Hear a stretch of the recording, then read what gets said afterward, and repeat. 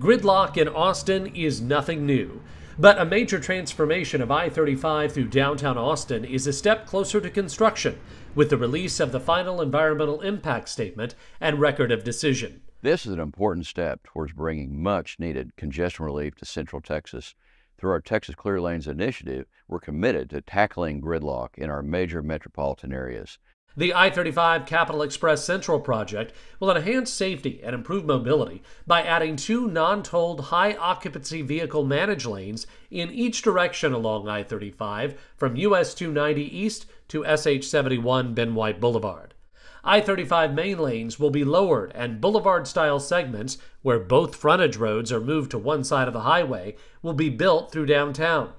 TxDOT incorporated feedback from more than 18,000 community members into the design.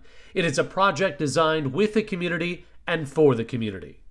Some project changes based on community involvement include lowering the main lanes from Airport Boulevard to Lady Bird Lake, removing the upper decks, providing opportunities for deck plazas to be funded by others, improving transit connections, and widening east-west bridges with 30 feet on each side for bicycle and pedestrian paths and safety buffers. With this decision, the $4.5 billion I-35 Capital Express Central project will move into the final design and review, with construction expected to begin in mid-2024.